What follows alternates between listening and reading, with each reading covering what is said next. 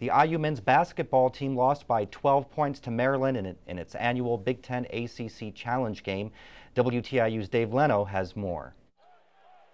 Late in the first half, IU had its largest lead at 7, but as soon as the Hoosiers opted for perimeter shots instead of higher percentage attempts, Maryland stole the show. The zone really bothered us. We relied on the jump shot and the three-point ball instead of trying to drive and get fouls and stuff. We didn't get to the bonus quick enough.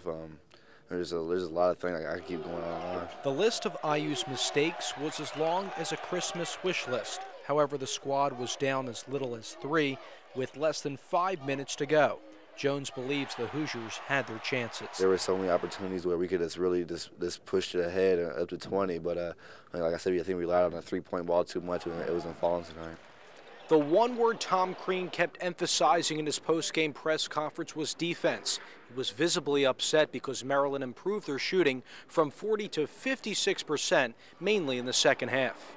We did not defend nearly well enough to win any game.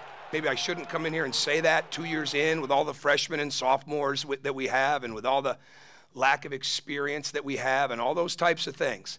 But it was a winnable game, and we did not pressure the ball well enough. We did not play physical enough. We did not play tough enough on the defensive end.